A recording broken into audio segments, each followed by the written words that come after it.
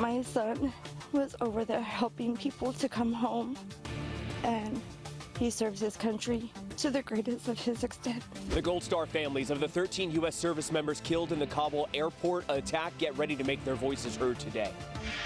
I would like to express our deepest sympathies and sorrow to the family and co-workers of the personnel. 3 people are dead after 2 helicopters collided while fighting a fire in Riverside County.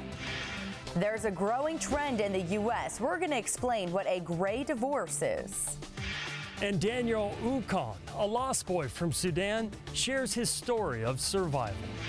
It's another hot day across San Diego County. An excessive heat warning remains, but temperatures, they're dropping. We're also going to see humidity rise. It is Monday morning, and you're up with CBS 8. And thank you so much for joining us here at 6 a.m. on this Monday. I'm Eric Connor. And I'm Dana Marie McNichol filling in for Netta Arampur. We do want to get right to our top stories.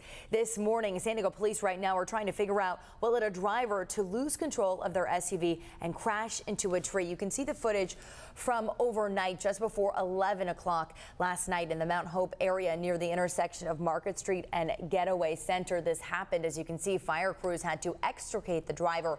It's not clear how serious their injuries are. It's also not clear if alcohol or drugs even played a factor in this crash. So, of course, this is all the information we have at this moment, but we'll update you as soon as we learn more. Also following a developing story out of Riverside County where 3 people were killed after 2 firefighting helicopters collided while fighting a fire. This happened yesterday afternoon. Firefighters were battling a 20-acre fire in Cabazon that's just south of the Morongo Casino near the 10 freeway. So many of you know this casino right off the freeway there. One of the helicopters landed safely during the accident. The second helicopter, though, crashed, and all 3 people aboard were killed.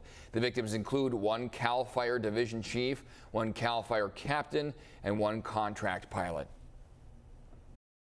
I would like to express our deepest sympathies and sorrow to the family and co-workers of the personnel. This was a tragic loss for the community, the fire service community, and CAL FIRE and Riverside County Fire Department. The crash caused an additional 4-acre fire, which was later put out. Later this morning, Republican Congressman Darrell Issa will be holding a public hearing on the Kabul airport bombing. This all happened back in August of 2021 during the Afghanistan withdrawal. 13 service members killed. The majority were based out of Camp Pendleton. CBS 8's Chris Groh live outside Escondido City Hall. And that's, Chris, where the Gold Star families of these service members are going to be testifying there? Yeah, they'll be all again speaking publicly for, again, in this type of forum, this congressional forum that will be happening here at Escondido City Hall. Representative Darrell Issa saying that this is going to be the first of its kind. Now, Representative Darrell Issa has long been critical here of the withdrawal from Afghanistan, notably, again, because of the loss of those lives and that tragic Kabul airport bombing. Now, immediately after, the Pentagon described the 2021 assault as a complex attack, quote, involving multiple explosions and gunfire at and near the Kabul airport. A majority of those killed that day were from the 2nd Battalion, 1st Marine Regiment assigned to Camp Pendleton. Now, according to Representative Issa's office, the family members of those killed will, quote, testify in public as they still search for the truth and closure for the disastrous withdrawal that cost these men and women their lives.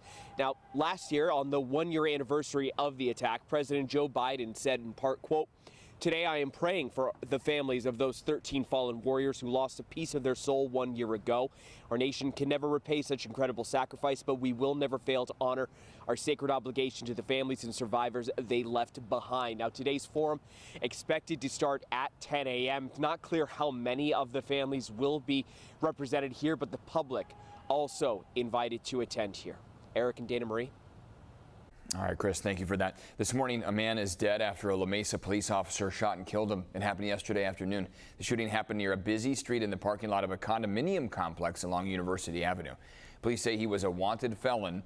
The man was tentatively identified as a 41-year-old man, but his name has not been released. No one else was injured. San Diego Police Homicide is conducting this investigation. Regarding who fired, what rounds, how many rounds, that's something that the investigation is going to need to take place to find more information about that.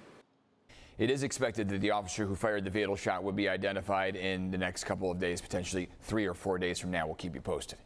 And this morning, the warning is lifted for Avenida Lunar in Coronado after a water quality advisory was put into place. There are still ongoing advisories for several beaches around the county, including Shelter Island, La Jolla Cove, and in the Children's Pool. The Imperial Beach Shoreline, Silver Strand, and Shoreline, the main lifeguard tower, and North Beach in Coronado remains under a warning. The ocean shoreline between the international border and the south end of Seacoast Drive remains closed until water sampling confirms that they are safe. Eyes on the horizon. 1, 2, 3, step. Well, today you can join the San Diego Junior Lifeguards and do something that's normally illegal. The Prevent Drowning Foundation of San Diego is hosting another Ocean Beach Pier Jump fundraising event. This video from last month's jump. It's quite a ways down there, right? This is a 30-year tradition. If you want to take the plunge and are at least 18 years old, you can head to the pier and snag a ticket.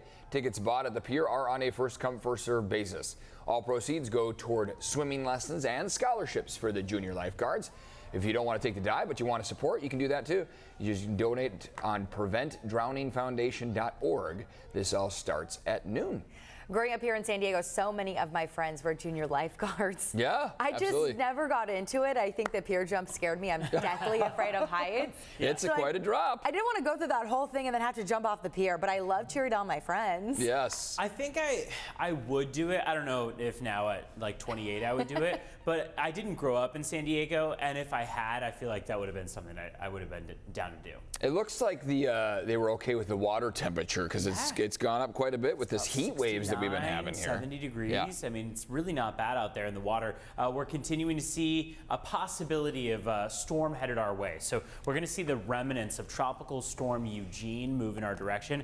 And while many of us might not be too stoked on, say, a rise in humidity and an increase in the opportunity for rain, we are all going to see a temperature cool down that is going to last through the end of this week. So while the other parts of it that come along might not be the greatest, we can probably celebrate that cool down after what's been weeks on end of excessive heat for the mountains and deserts in particular. So chance for things to kind of balance out toward average, if not slightly cooler than average. Upper 70s this afternoon along the coast. Upper 80s inland yet again. 85 for the mountains, 108 for the deserts on average. Cloud cover hugging the coast as we start off your Monday morning here. Limited visibility in many cases. But I want to point out that excessive heat warning remains for the deserts, actually.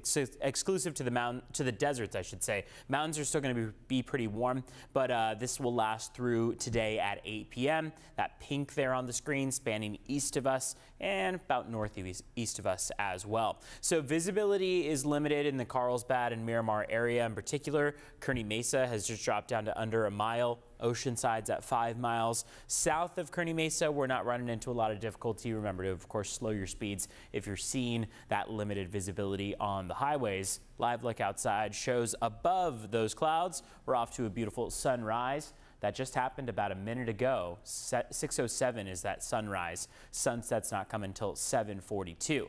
Now, while our afternoon conditions are pretty mild for today, 89 for Santee and El Cajon, 73 for PB. Take a look at what your inland temperatures are going to be doing over the next 5 days. Trough of low pressure moves in. Remnants of Tropical Storm Eugene moves in. Increases our humidity, drops our temperatures by the middle and later portion of this week. We'll dive into deeper detail on this in just a few minutes, but we do want to show you what's going on as far as our border wait times go. Clock is just hitting 6:09, and right now the San Ysidro Port of Entry is looking at a 175-minute wait. That means you're expected to be in line for up to about 3 hours, if not longer in some cases.